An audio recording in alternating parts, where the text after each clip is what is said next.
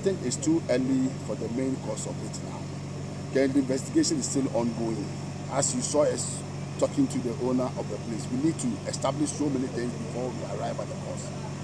However, it is very an unfortunate thing, and we believe there are lessons that we all should learn.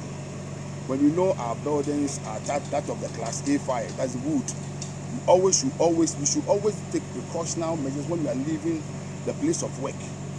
Some are making sure everything is off. Any combustible material around should be kept off the place. So currently we are still investigating, and the first thing is to make sure that we've been able to finally extinguish the fire. That's what we've done. So now we've started investigating. So we cannot give you the actual cause of fire now. Thank you.